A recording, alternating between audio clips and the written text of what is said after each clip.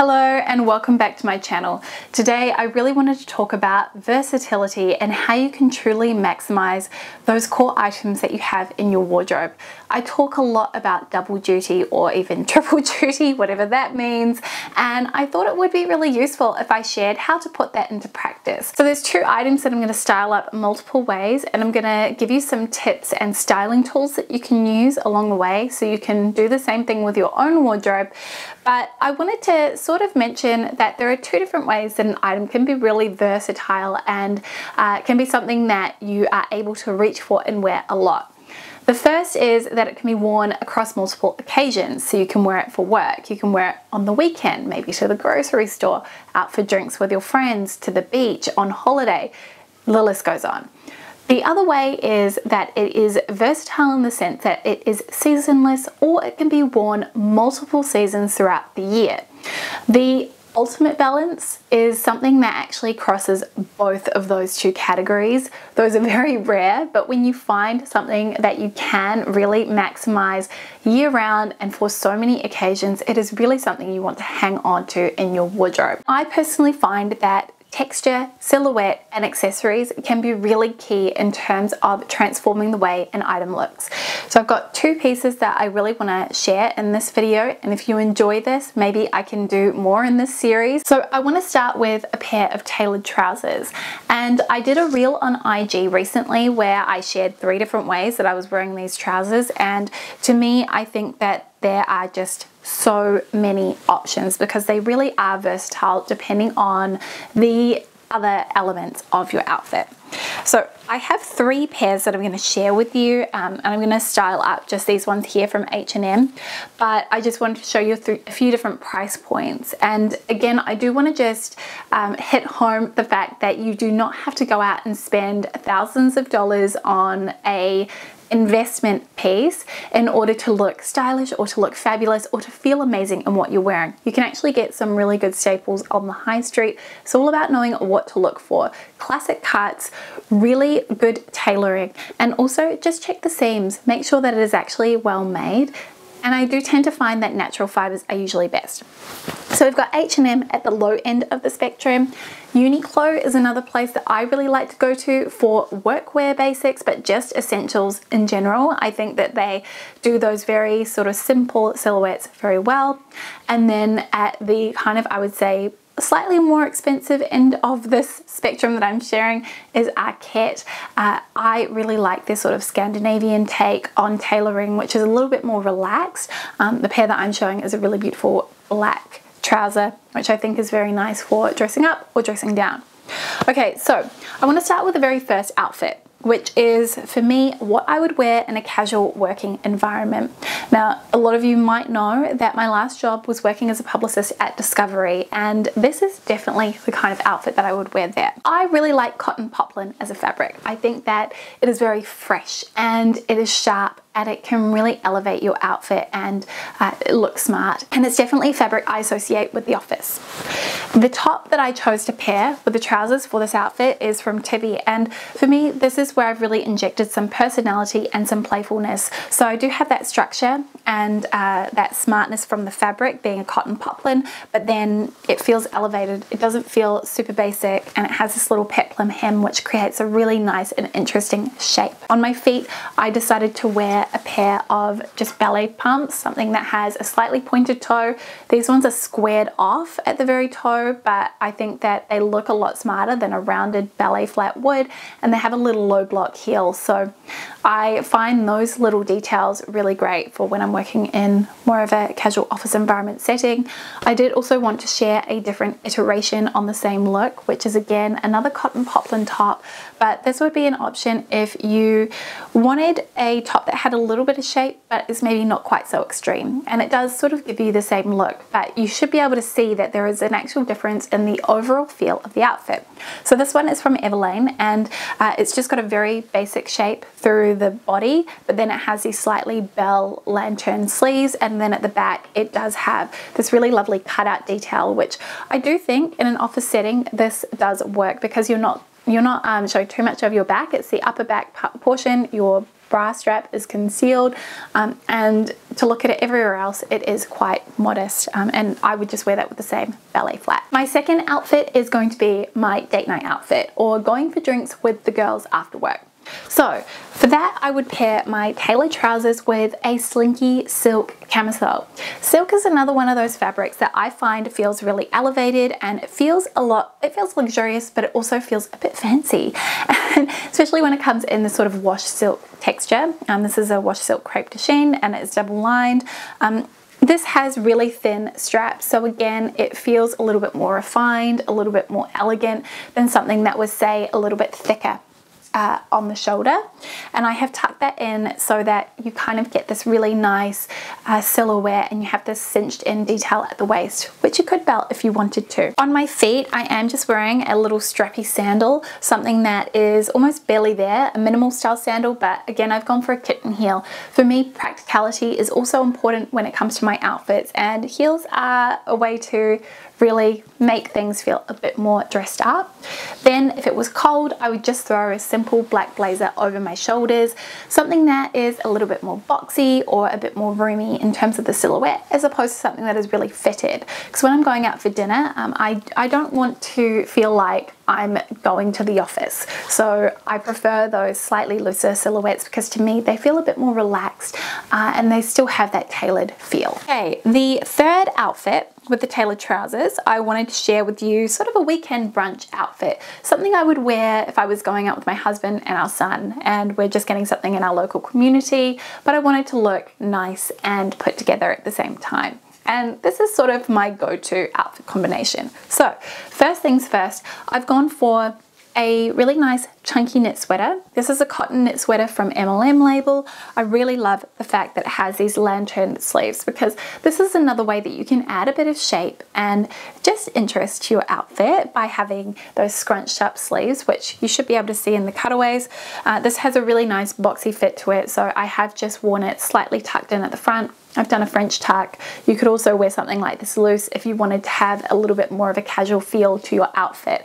And that really is just the magic of how just something as simple as tucking in a knit or not tucking it can really transform your outfit. Again, you could also wear a belt with this if you wanted to, and that would really create some nice definition at the waist. On my feet, I went for a smart pump. So I have a lot of shoes like this that are really nice and comfortable but feel smart, and they can dress up an outfit, but then they can also dress it down depending on what it is that I'm reaching for and wearing. These are from Vanelli, and they're in a charcoal wool, so they have a really nice texture to them, and they have a suede toe cap, which I think just adds a little bit of visual interest. Having that black bit at the toe, which is an almond shape, I think just is elongating as well. And I wanted a shoe that slightly matched the trousers so that I had this clean line on my lower half. Obviously, it's probably going to be cold if it is winter, so I've just gone for a really big oversized boyfriend coat.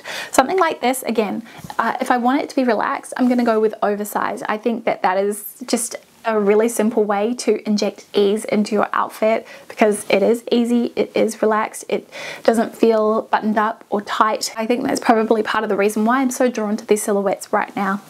This is a boyfriend style, so it does give you a lot more room through the body. Really good for tucking big chunky knits underneath. My fourth and final outfit with the tailored trousers is sort of my more formal or professional office environment look. So I have paired the H&M pants back to a silk blouse. This one is sleeveless, which is appropriate in Sydney professional working environments, but might not be where you live. So maybe you would go for a silk t-shirt. That would also be fine. I really wanted to, in this outfit, just do something that was a bit different with color. So I've gone with this lighter gray tank. I did mention this earlier, but I find that silk is one of those more elevated basics. It feels refined. It does actually feel a lot more dressed up. And that's why I think it works really well for the office, especially if you have more of a formal setting. So I have worn that tucked in, and then over my shoulders I'm wearing a navy blazer. Now this particular one is actually more of a looser fit, so maybe depending on where I worked I would want to go for something that was a bit more close cut to the body. and I will share that in a later outfit. But I like the color of this one here, and again, I'm just pulling from my own wardrobe. This one you can actually button to the side, so you can cinch in your waist, which creates shape, and again, I think that is another way that you can really smarten up your look. Of course, we have the simple black pointed toe pump. I think that in a formal work environment, this is really a must-have in your wardrobe. You can get any kind of heel height. See, the ones that I've got here have sort of more of a kitten heel, which is very manageable for someone like me. I'm not really into those 10cm heel heights. I find them very challenging to walk in these days, and I really don't see the need. I particularly like this pair because they have this squared off detail across the vamp, which is very interesting. It does sit a little bit lower down the foot, and it feels very modern, and it's sort of, again, a way that I've injected a little bit of personality into my outfit. But you can kind of see with those mix of textures and also silhouettes how I am really able to transform a pair of trousers and make them work for various different occasions. I could also wear those trousers back with a simple cotton tank and maybe a slip-on slide, and then that would see me for the summer. I could wear that to the beach, maybe if I had some leather flip-flops on or something like that. That would be a really easy beach outfit. So I think that kind of really shows you the power of clothing and accessories. So the second item that I decided to style up for this video is a slip skirt. And I wanted to share this one because I think slip skirts in general, especially when they are in a color like this, which is a very pretty kind of oyster shade and it has shine to it, it feels like it is more of an elegant piece, a more of a dressed up piece, something that you might not wear in a casual way. And I really wanted to hit home that you can wear these more dressed up fabrics in a casual way. And I'll show that with my first outfit, which is something that I wore recently to an event.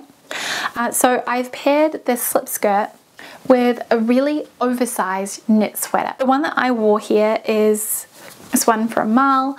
It is this really lovely fawn color, and it has some nice textural sort of a visual element to it because of the marled fabric. It has a really high neck, so whenever I'm wearing something that is slightly higher on the neck, I actually find I like to either pull my hair back into a low bun or tuck it into the net, just because I feel as though there's a little bit too much going on around the neckline. And I should have said this earlier, but hair is another way. Hair, beauty, accessories, like earrings, those are another way that you can really change up your outfit. And I find for me, when I pull my hair back, especially if I'm wearing really dainty earring, like what I've got on right now, it does pull a little bit more dressed up. So I've worn that loose rather than tucked in because I really wanted to inject that ease into my outfit. On my feet, I've gone for my two-tone pump. So it was an event where I did want to feel a little bit smart at the same time while still feeling quite relaxed and easy and effortless in what I was wearing.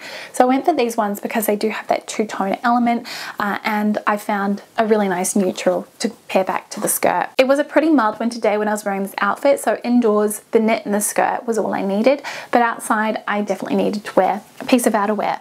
So I paired it with a trench coat, which I think is a real classic piece in so many people's wardrobes, but this one to me is really interesting in the fact that it is super oversized. It isn't that typical sort of biscuity color that you might often find a trench in. It has this has a much deeper coffee khaki color to it, which I really like. And this one again is really oversized, so it injects that ease into the outfit. It feels really nice and relaxed and really effortless. And again, one that also looks really nice worn belted at the waist. Next outfit, let's do my kind of staying at home on the weekend, running down to the grocery shops to pick up some necessities for the household. So I have paired that slip skirt back with so this is a really nice sort of linen cotton t-shirt. So it has a bit of sheerness to it. It's really, really oversized, but it has that nice high neckline. So I have worn that knotted at the waist because I think that that's a really different way to wear your tees. You don't just have to wear them loose or tucked in. You can do loads of different things with them, and you can even use sort of hair ties to secure those knots and even tuck them under to create a bit of a ruching sort of effect. So I've worn that t-shirt, and then over the top I've worn a really, really big chunky knit cardigan. The one I've got here is from Free People, and oh my gosh, if I can even find the top, it is huge. This is actually really, I would call this a coat again. It it has so much weight to it. It is incredibly cozy, has these really nice big patch pockets on it. And I find that these knit coatigans, they scream comfort. They feel relaxed. These are something that I always feel whenever I add it onto my outfit, I look very casual, I look dressed down, and it's something that instantly makes my outfit feel a lot more suitable for just going to the grocery store or lounging around at home, because I do have this very kind of comfy, cozy piece that is, I would say, sort of the central focal piece of my outfit because it is so big and bulky and chunky. Then to further hit home that kind of casual vibe of the outfit, I decided to wear a pair of sneakers, and these ones here are from Golden Goose. There are so many different options. I just like these ones because they do have that little lizard element and they are so comfortable that you can definitely get a more affordable pair. So again, they really do help to inject that casual vibe into my outfit. I mean, you can really imagine if I was to wear this outfit with this pointed toe pump instead of the sneakers, it would be a very different feel. It actually would feel slightly more dressed up. It wouldn't feel anywhere near as casual as it does. So shoes, they make a huge difference. Next, let's talk about our office look. So again, talking about fabrics, I've gone back to cotton poplin for my shirt, and the one that I'm wearing here is very, very oversized. This is probably much more oversized than I would wear in a formal work environment. I would go for something that was a little bit more tailored than this. Maybe I've got one from Everlane, which would be a really good option actually.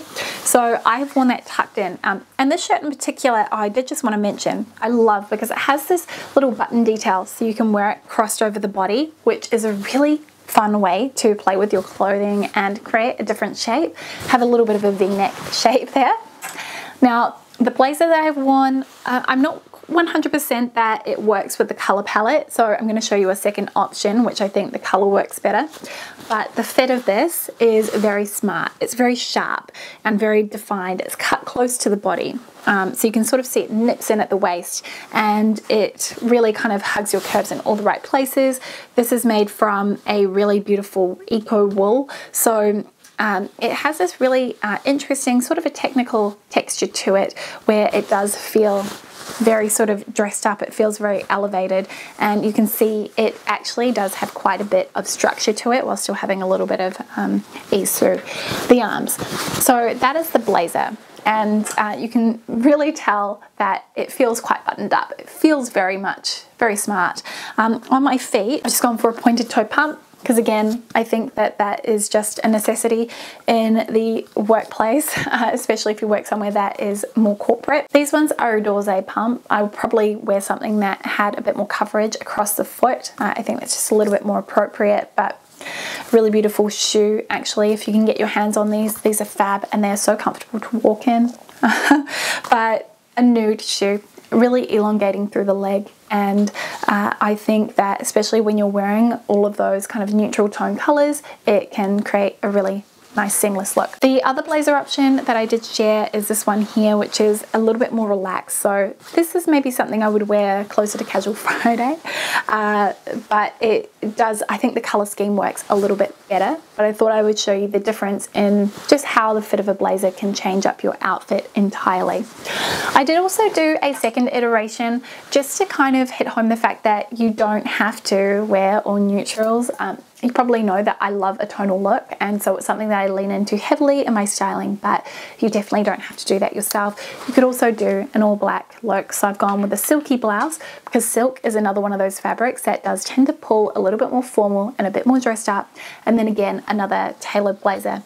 This one doesn't quite have that same tailored sucked in feel as the grey blazer, but you get the same effect. And then the final outfit that I wanted to talk about is sort of my, like, I'm on holiday and I'm going down to the beach cabana for a drink outfit.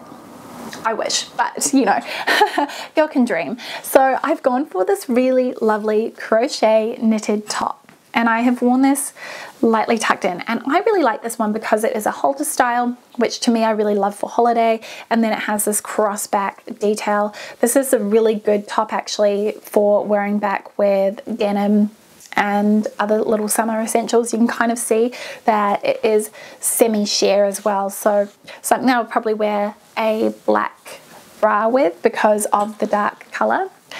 So that's the top, and I really like the fabric of it because it just is, you know, it's really interesting, and I think the shape of it is really nice too, very pretty. And then on my feet, I've gone with a nude strappy sandal, something with a low block heel. I mean, if I am out on a deck and I'm on holiday somewhere and I'm just having a few cocktails, I really don't want anything that is too high. I want to be really practical about it.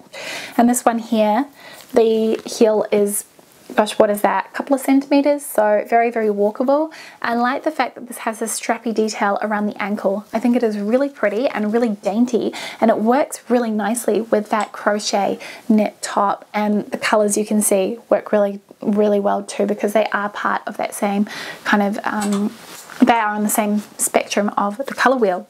So that is sort of what would be my going out outfit, but there's also, you know, there's a little bit of modernity, but there's playful elements in the outfit too, and it's a really nice way that I can inject a little bit of myself into what I am wearing. So there's a little bit of a guide around my thought process when I'm putting together outfits and really trying to maximize the things that I have in my closet. I hope that you found this useful and got a little bit of outfit inspiration at the same time.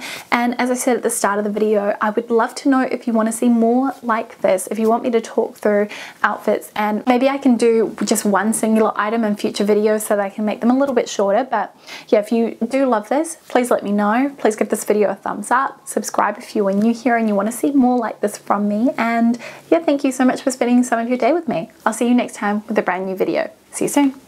Bye.